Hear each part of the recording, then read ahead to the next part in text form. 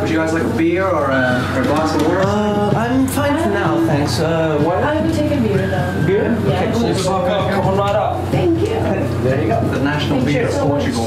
Yes, that's very true. A lot of superbar. There's no beer that's more refreshing. That is true. Although there's one beer that's more refreshing. It's an Australian beer. It's called Rashers. Rashers? Oh, I haven't tried that one. Yeah, Rashers refresh. It's very easy to remember. Rashers. Reshes, refreshes. Rashers. Reshes, it's the equivalent to us trying to pronounce Portuguese words. It's just not, it'll take Well, I'm not going to try to pronounce anything in Australian, otherwise that would be offensive, I think. No, I mean, I constantly offend Portuguese people. Just trying to say basic words like obrigado. Obrigado. No, that's perfectly fine. Obrigado. But basically, we're on, by the way. We've started already.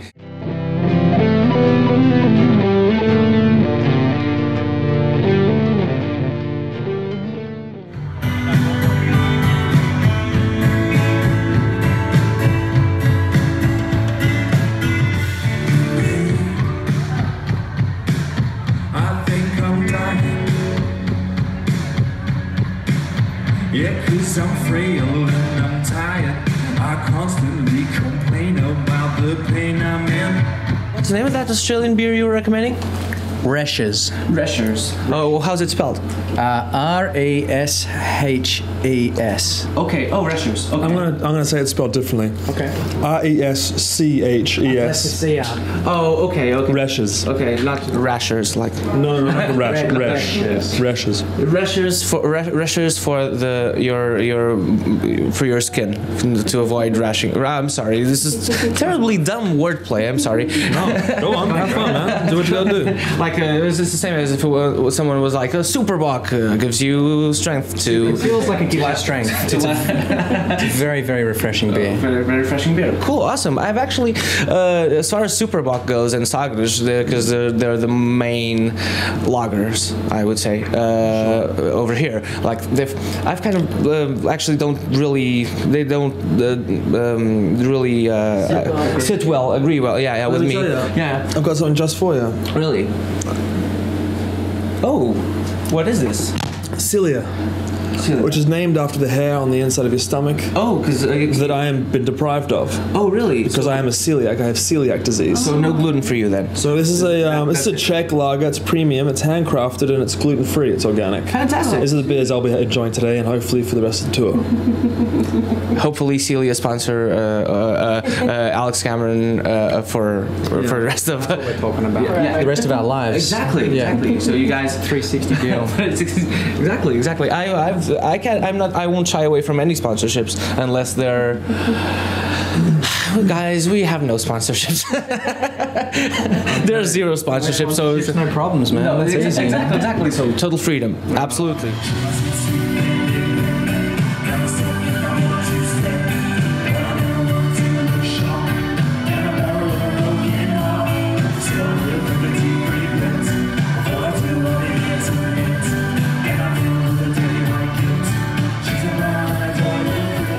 Guys, you probably get this all the time now, but you have a new album coming up, and what can we expect? Like, I tried not to ask the same questions everyone asks, but this is unavoidable, I would say. Sure. So. Yeah, the new record is called Forced to Witness, and it is it's kind of a collection of stories that I wrote over the period of about 3 years, and they're based on personal experience with people that I've met. It's almost like a dossier, like an investigation dossier with information on individuals of interest. Musically, it's lush. There's elements of country and highway disco. Highway disco. Yeah, like trucker disco. Okay. It's really, to me, it feels really quite fulfilling to perform live, and the recording process was very involved as well. So it feels lush and powerful and driven, in a good way. Would you say like with Jumping the Shark, then it was like maybe 4 a.m. lounge disco? Yeah, I think Jumping the Shark was like you just can't get the frequency right on the radio, so there's always a bit of static in there. But you think you can hear a good song, but it's in the distance. This new one is a little more hi-fi. It's a little more like, oh, nailed it with the frequency, 101.7. Nothing but the best hits. Okay. Good times, great classic hits. You're right about Jumping the Shark. It does work in a lot of environments. Oh, it does. It does. That's very true.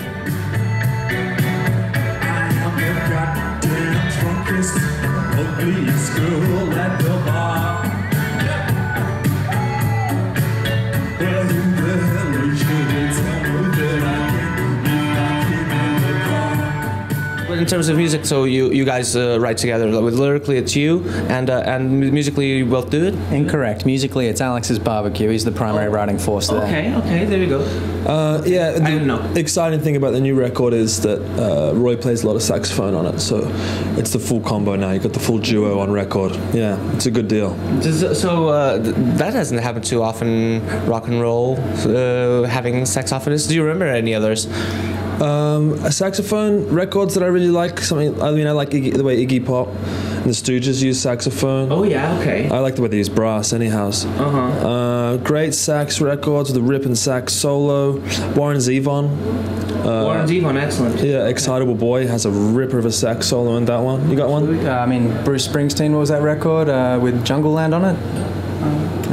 Actually, I remember watching a video of you guys buying records not too long ago on YouTube. Yeah. And there was a saxophone band from Sweden, I think, from back in the 70s, right? Or am I mistaken? Oh yeah, there was a brass band or brass band. a horn band. Yeah, all kinds of horns. Remember that? Yeah, it was a horn five-piece. Were they very horny then? I apologize. I'm horny all the time, right? Yeah. Yeah. With this heat, who cannot be? I'm super horny right now. I can't avoid it. Okay. I'm not a pest or anything, but I walk around horny. People should know that.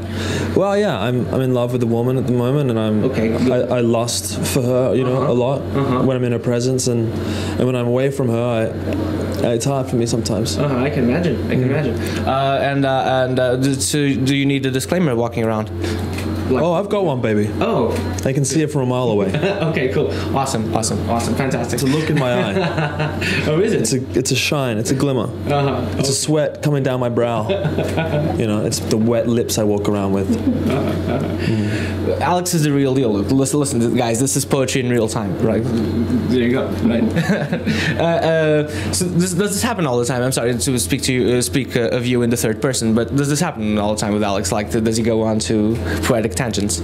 Oh, he's turning it on for the interview. Oh, okay. Day to day, he's actually quite a quiet young man. We're affecting the lighting. Something that we're doing. Maybe. I think it's the intensity. There's something in the air. You're absolutely right. There's mostly nothing in the air.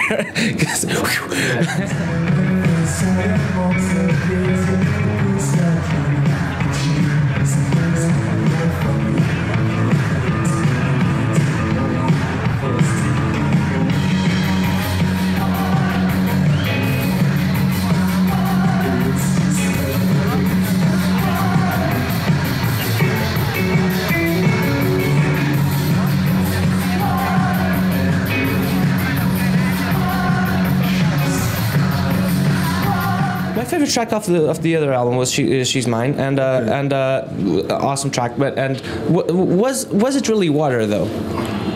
Oh, I see. You're inquiring about if it was water. Well, I think that would be up to the person drinking it. Yeah, but certainly the song is about wanting someone to believe that it's water. Yeah. So does it make it so that it isn't then? I mean that it is. If you want to know if it's water, you got to taste it. Okay. Does that mean that if you sometimes if you don't stick your hands in the fire, does that mean it doesn't burn? I apologize. I think it's a double negative. What I mean is that I'm very tired because it's the last day of the festival. But okay. So do you need to stick your hands into the fire to know it burns? That's what I mean. You figure that out as a young person, as a child. I got my hand, all the skin removed from my hand as a child with an egg boiler. Jeez. Yeah, so I know that hot things are hot, but sometimes clear liquid can be other things. It doesn't have to be water. Could be methylated spirits. Could be ouzo. Could be ouzo. Could be something that's potato based and possibly alcoholic and fermented. I see. As well. Absolutely. Right. Vodka. Yeah. Vodka. Have you had any particular types of it? It's a very alcohol-driven interview. But do you have or whatever this is? Have you tried excellent vodka somewhere else? Yeah, I like Polish vodka very much. Yeah, there was this bar I used to go to in Berlin, and there's a nice lady there, and she would have all kinds of different flavored vodkas that she made herself in a bathtub. And she had a really nice, I guess it was a walnut. It was a nut flavored vodka, which was really sweet and really good. I like Polish vodka because they know how to do it. They know that you should be eating when you drink it, so the flavors have to sort of be that kind of have that aromatic nature to them. It is an experience, isn't it? Like having Polish or Russian food with vodka all of a sudden, and suddenly it's really good. Yeah, the herring. The herring, yeah. Beautiful. And steak tartare as well. Oh yeah, steak tartare with the raw egg on top of it. Mix it around. Eat some fries. Put some of the sauce on there. That's delicious. And flavored vodka as well. Like there's plenty. Well, that's a delicious treat. It is. It's very different from Portuguese food, actually. When I was away on business and I messed around, I guess I had no other choice. Okay, so one of the tracks on the new record is Stud Muffin 96. Is this a screen handle for the internet? Because it definitely sounds like one. It's about an interact. It's about that song is sort of a lot of the songs when they're love songs or the songs of yearning on the album, they do tend to be steeped in with internet lingo or filled with internet lingo, but that's more because we live in that age. Okay. I mean, it's just like saying I'm going to call you up on the telephone in a love song, except now we're talking about the internet. So I think they're love songs. They're songs of longing, but they're a little more contemporary, I suppose. Not so romantic in the sense that they're a little bit. They speak about technology in that sense. So Stud Muffin 96 is it? So there's no need to stay away from this person then.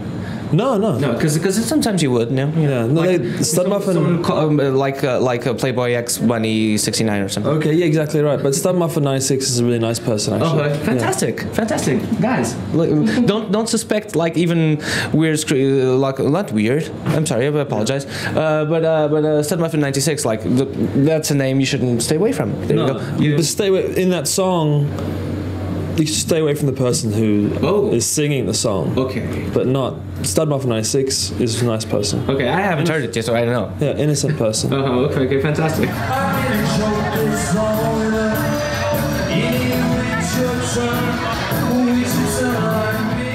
This is for a show called Made of Things, and it's based on the idea that you dedicate yourselves to art, and in your case, music and poetry, and because something happened to you, or you read something, or watched something, or listened to something that made you go, I really want to do that for as long as possible.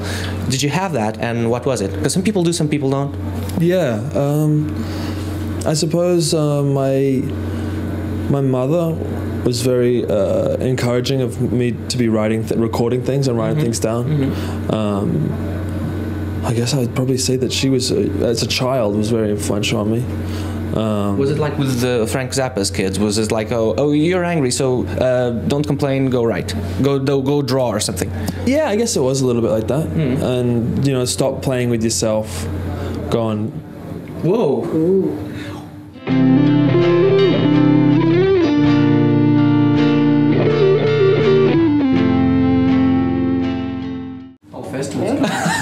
That guy guy's still gone.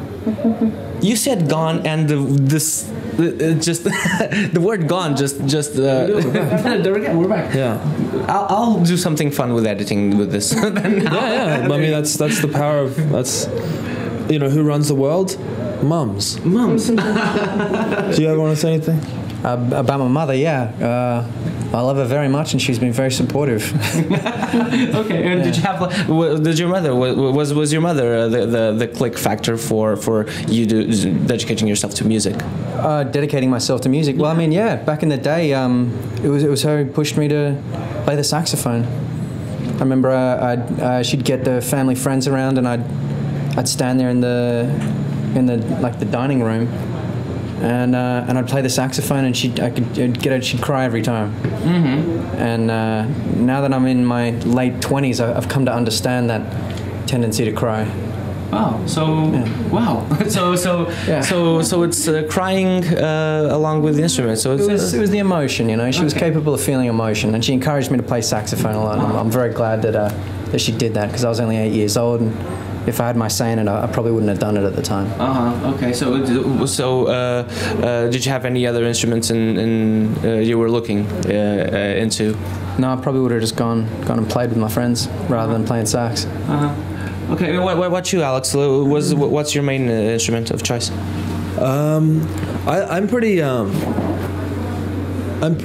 I'm like a level of awful at everything. So, but I like playing. Right now, I like playing guitar a lot, even though I'm not the most gifted of guitarists. I'm not the most practiced, but I do enjoy playing it a lot. Whatever you can take out of the instrument, dude. That's right. But I'm back now, baby. Let's go to Chinatown. I swear we'll find a happy ending. Where did you play in Portugal before? In Lisbon, and then we played in Porto before. Okay. Yeah. What do you remember of that? Oh, it's beautiful. I really enjoy the country. Right now, it's a hub of excitement because people from all over the world are flocking here to enjoy the cultures. It seems like maybe potentially it seems quite fresh to us, especially coming from Australia. So it's been really sweet. We have a day off tomorrow, so I'm looking forward to hanging out and getting wet. As long as you have celia, you'll stay fresh then. Oh yeah, celia is important. Yeah, there you go. Then we're done, basically. Guys. Okay. Thanks, guys. It was a pleasure. Yeah, it's all